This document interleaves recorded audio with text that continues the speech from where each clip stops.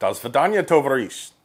An authoritarian control freak rag called The Trace is the de facto mouthpiece of any town. An anonymous source advised me that while it is unlikely that the entire staff filletes dead goats, we cannot rule out that possibility. Could it be that they all suck goat dick? Probably not, but we simply can't know for sure. And statistically speaking, it is far more likely that at least one of them sucks goat dick than it is that all of them do. The Trace ran a pearl-clutching article about how bad 8M3 7.62x39 ammo is because the racist prick who shot people in El Paso mentioned it in his diary.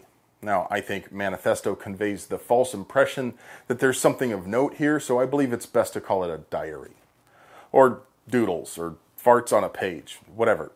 In their article, The Trace embedded my video from a few years ago where I tested 8M3. Now, I refuse to profit on the backs of tragedies the way these fucking ghouls do, so I demonetized that video and I will not monetize this video either. But I thought I could do more than that, so I pulled a sneaky on them and changed the title of the video and the thumbnail to what you see here. As you can see, the change to the title and thumbnail appear on their own page, the Trace's website. The best part about it is that the writers and editors at The Trace probably won't see this idea injection for quite some time because their browsers will keep serving the same cached image for the thumbnail, and only new visitors to the site will see my version. But there it is. Pretty as a spring flower in the dewy pre-dawn light, a blatantly pro-gun message on a news site owned by Bloomberg, maybe? And at the time of this recording, they still haven't changed the article. Maybe it's just the nerd in me, but I just love the subversive nature of injecting my own political message directly into their propaganda without their knowledge or consent. It's a little disappointing, but it's not remotely surprising that they don't have any comment section on The Trace. And there's some delicious irony in the fact that they probably helped sell any remaining stock of 8M3 that SG Ammo might have had left. At any rate, they definitely had to improve sales for SG Ammo over the last couple days. There's also a poetic sort of allegory here. HTTPS, networks, servers, all of that stuff are neither good or bad on their own. They could be used to host hate speech or gardening tutorials. They could be used to incite mass murder by glorifying the perpetrators, or they could be used to educate and inform. Likewise, Kalashnikov pattern rifles are neither good nor evil, as inferior as they may be. And neither is 8M3. It is true that 8M3 is more terminally effective than most other 7.62x39mm ammo because of its ability to fragment reliably while still penetrating adequately when fired from a 16-inch barrel at reasonably close range. Fragmentation causes more cutting and tearing of tissues distal to the wound than is observed in wounds caused by full metal jacket bullets. It also means that a bullet is less likely to kill an uninvolved third party. Both those features make 8M3 a particularly good choice for defense against racist assholes. Or regular murdering assholes.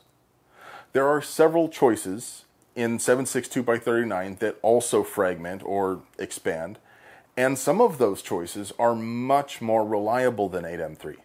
I'm not interested in the ghoulish discussion of which round is better for mass murder. I'll leave that to the trash at The Trace. Any ammunition has the potential to kill, though, and 8M3 isn't responsible for those deaths. Racial hatred and bigotry is the cause. Sure, there are many factors that contribute to the mass shootings we've seen over the last few decades.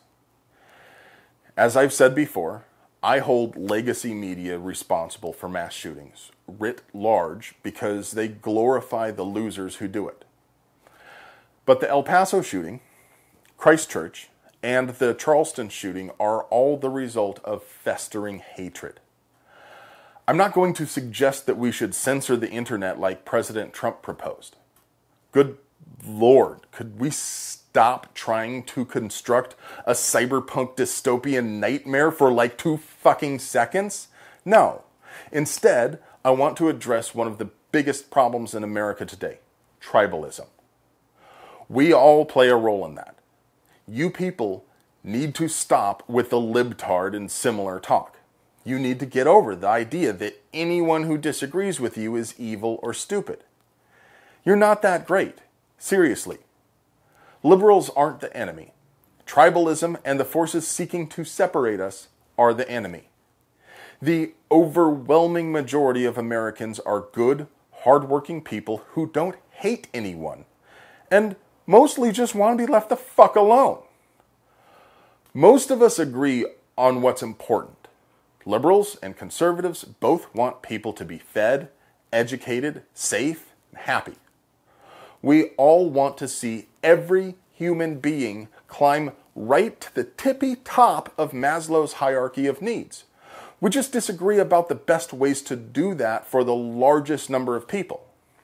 And we may disagree about the relative priority of freedom versus safety.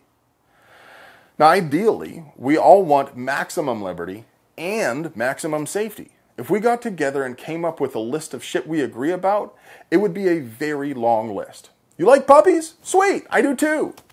We should elect politicians from any party who will pledge to work on the shit we all support and wait until everything else is fixed before even discussing the things that separate us. There is far too much work to do to waste time arguing. So if you're a conservative, go have a beer with a liberal friend and talk about what you agree on. If you're brown-skinned, go have a beer with a white guy. If you're a Mormon, go have a lemonade with a Baptist. Stop allowing them to separate us. Get out of your little echo chambers and earnestly speak with people without insulting them. Break those tribalist ideas you hold and take people as individuals. Break out of the echo chambers and engage with people that you wouldn't normally talk to. That doesn't mean you have to tolerate everything, though.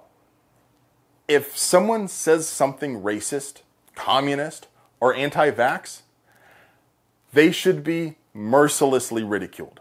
No one should feel comfortable voicing fucked up, stupid opinions. It shouldn't be illegal. It should be shamed. And the only way for us to effectively shame them about their stupid ideas is if we break out of our echo chambers and get in their cute little safe spaces. No one should be censored. No one should be monitored by the state. But people who say racist shit should be made fun of as the backward hillbilly fucktards they are. And people who make threats of violence should be reported.